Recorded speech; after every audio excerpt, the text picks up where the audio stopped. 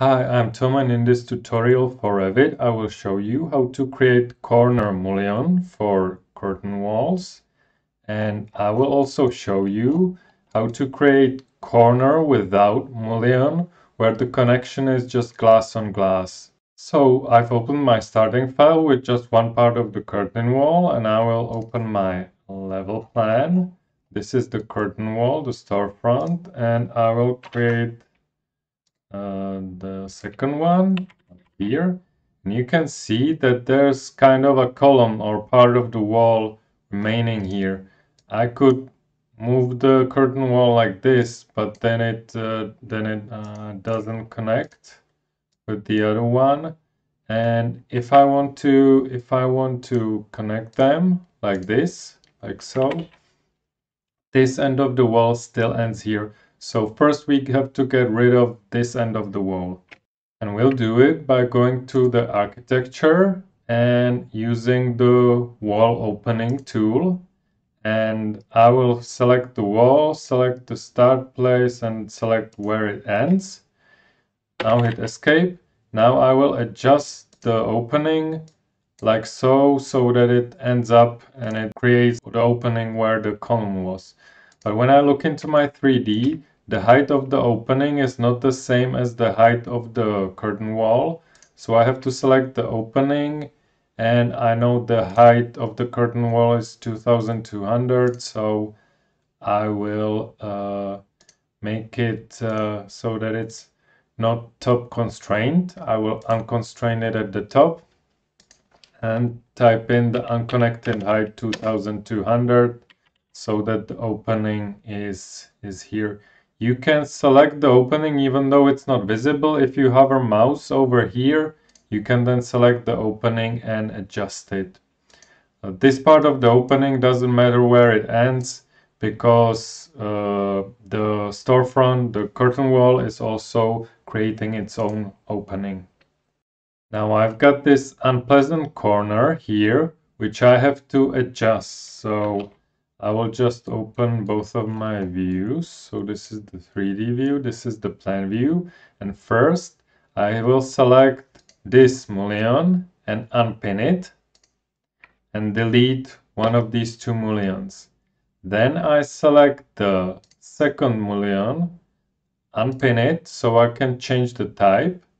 And here I can change the type, and I've got some options for, and I'm looking for corner mullions. Some of the mullions are corner. You see quad corner, L corner. So if I select quad corner, you can see that I've got nice corner mullion as I would want it to be. You've got also some other options. So if I select the trapezoid mullion, it's kind of like this. And if I select the L-shaped mullion, it's a mullion like the shape is like this. But let's say I want the square footprint mullion, but I don't want to be it as massive as this quad mullion is. I want to be the mullion a bit thinner. How do I do that? First, I have to create new quad mullion. So I will select this one that I already have. And so that I don't have to search for it in the project browser, I will right click and choose find in project browser. And it found this mullion, the quad mullion one. I will right click it and duplicate and name it quad mullion thin. And now we have to set up the quad mullion thin. So I will right click it, select type properties. And here at the bottom, you've got depth 1 and depth 2. And instead of 150, I will select 75 and 75. I'll select OK. Nothing has changed here, because this mullion is still the quad mullion 1, and now I can change it to quad mullion thin. And yeah, let's change it. Let's edit the type and change the depth and width to 100 so that it lines up with the class. I will show later how to adjust the class. So in plan view, it still looks funky. You can see that these bottom parts are kind of, you know, not placed nicely here. So how do we fix this? I want these horizontal mullions to be connected up to the end. And how do I do that? I do that by selecting the horizontal mullion. If you cannot select it, you can hit tab several times and then select it. And here you should see, you can also see it in the 2D view, in the plan view. You should see this sign, and if you click it, it makes the mullion go under the vertical mullion. We will do the same with this horizontal mullion. Click it, and now you can see that it's connected properly, and it looks nice. We have to do the same here at the top. So again, I will select this one, make it connect to the end, make it connect to the end. So now the frame of the curtain wall is properly adjusted to the thin vertical mullion. So now, what if I wanted to have the connection of only glass at the corner, so glass on glass, without any mullion? So if I select the mullion and delete it, you can see that the mullion is away, but there's this space between the glasses. This is caused because the glass in this storefront is offset from the center, from the axis of the curtain wall.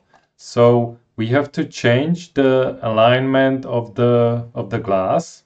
This might not be always practical, but I don't know any other way how to achieve so that the glass, there's no space between the glass panes.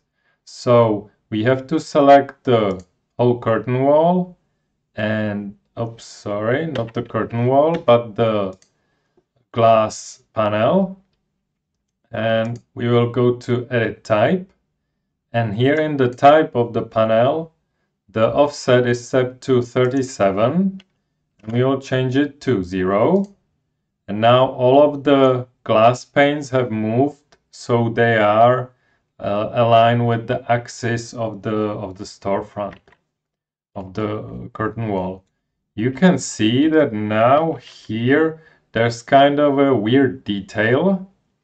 If you didn't want to have this detail, you can again select the one of the glass panes, edit type. The thickness of the glass is 25, so half of that is 12.5. I will select OK. So now it's like this. So then there's this space. So maybe it would be better if we changed it to minus 12.5. And now the glass panes are overlapping here, but I think this is the cleanest detail that you can achieve with this technique. You could then adjust this detail with some detail items, but this is good enough for me, so I will leave it as it is. So this is it for the curtain wall corner mullion. If this video was helpful, hit the like button and take care.